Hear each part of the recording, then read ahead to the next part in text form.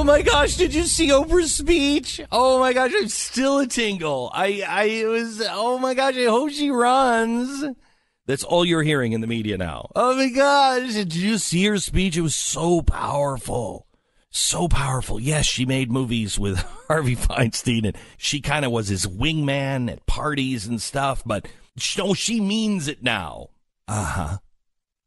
Some people called her speech on sexual assault victims empowering. One did not. British actress Caden Noble, she said it was hypocritical. She claims that Harvey Weinstein used his relationship with Oprah to seduce young actresses like her. The actress said Weinstein would cavort around parties with Oprah by his side, duping young women into thinking that he was charming and a safe person to be around. He used Oprah to make him look like a good guy. Now, to Oprah's defense here, she may have been unaware that she was being used as a wingman for Weinstein's sordid intentions, but I don't know, that kind of seems impossible to me. I mean, if I knew, I don't run around in those circles. If I knew the rumors, if I knew everything that they said about him, it wasn't like, he's had a couple of things. It was everybody. It was everybody. Oprah has been friends with Weinstein for decades. She just co-produced The Butler with him a couple of years ago. She couldn't even bring herself to blame him personally at the Golden Globes. She said, if we make this just about Harvey, well, then we've lost this watershed moment. How can Oprah, who is a multiple rape survivor herself, how is she not utterly disgusted by Harvey Weinstein? How did she stand by him for so long?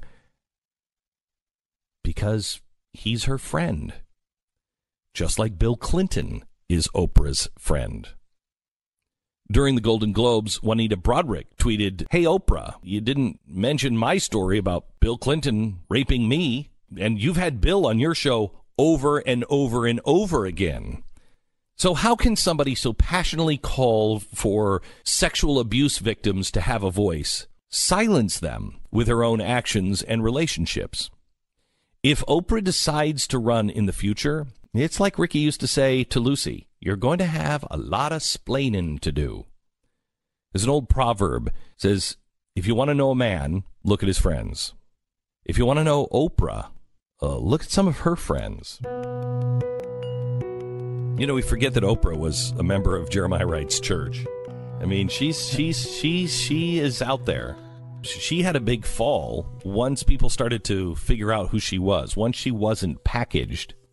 Personally, I think that if it was a race between Donald Trump and Oprah Winfrey, you could just hold the election today. Yeah. Just hold it. Because there's no, I mean, what are you going to do? We need to hear a debate between these two? No. Nobody's going to change their mind. If you're for Oprah Winfrey and against Donald Trump, nothing's going to change your mind. And if you're for Donald Trump and against Oprah Winfrey, nothing's going to change your mind. Nothing. So why? Let's just save all the time. Just, hey, these two are going to be on the ballot in November. Decide. And then just leave it at that. I'm perfectly fine. Save a lot of time, a lot of donations, a lot of annoying commercials. Yeah. It really would. Let's do something constructive with our time, you know? Instead of taking these two celebrities and watch which one can put on a better show. We have previews, kind of like what I think you would expect of what the commercials would be like.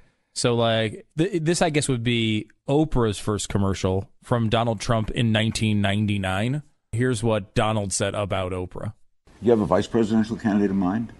Well, I really haven't gotten quite there yet. It's just Oprah. I love Oprah. Oprah would always be my first choice.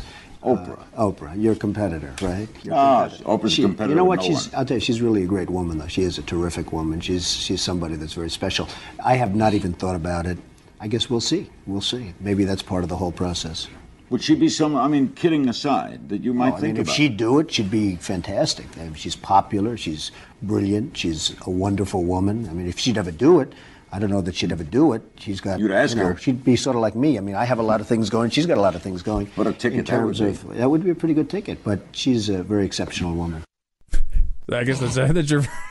I mean, none of this obviously makes any difference. I mean, it was a long time ago. Yeah, this is what he does to everybody. Everybody he likes, he kind of compliments the same way. Yeah, and then when Oprah said one thing bad about him, he would be, she's a failure, she's on a, you know, I mean, that's normal. And then on the other side, I guess maybe Donald could play the clips of Oprah wishing white people would be dead.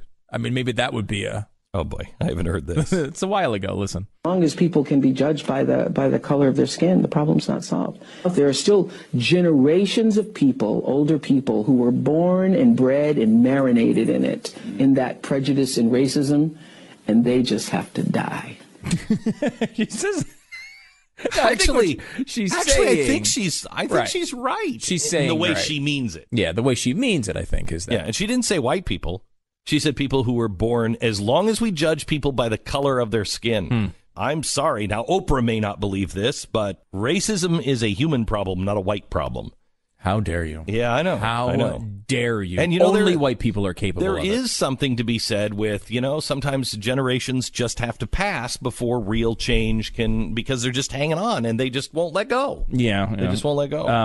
I guess you could come up with the same justification for this clip from Oprah. It's kind of short, but here it is. My vajayjay is painting. Now, I don't know if that's exactly, she would lead a commercial with talk about. vajayjay is painin'? Is painin', and I believe that means there's I don't. My vajayjay is all right. painting. See, it I hurts, don't need to I think, hear is anymore. what painin' means. And the vajayjay, I'm not exactly sure what. Can we change the subject? Is that medical terminology or? My vajayjay is painting. Oh, okay, now we know.